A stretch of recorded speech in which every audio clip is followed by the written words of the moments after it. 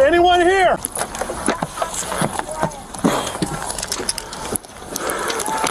Anyone? New at 11, newly released body camera footage following that deadly crash on I-70 nearly 2 weeks ago. The crash involving a charter bus full of high schoolers, a semi, and 3 other vehicles left 6 people dead. We thank you for joining us at 11. I'm Colleen Marshall. Carrie is off tonight. The video we are seeing tonight was released by the State Highway Patrol. It shows the chaotic moments in the aftermath of that crash. The Ohio Department of Public Safety also released a new crash report.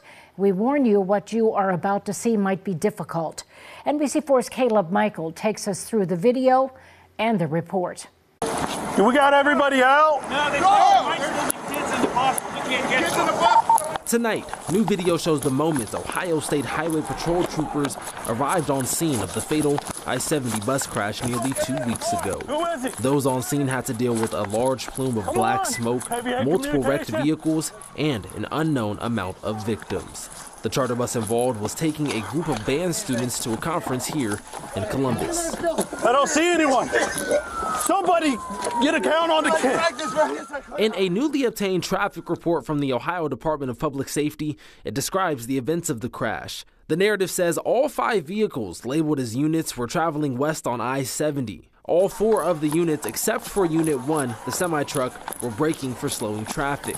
That same semi-truck crashed into and through an SUV into the back of the charter bus labeled Unit 3. That bus went into the back of another SUV that was then pushed into a semi-tractor labeled Unit 5. That SUV spun into the left lane, resulting in the large pileup.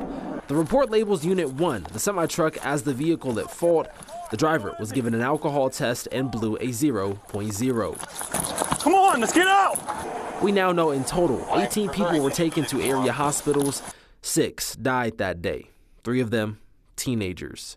The crash is still under investigation by the National Transportation Safety Board, and we expect their initial report here in a few weeks. Local for you, I'm Caleb Michael, NBC4.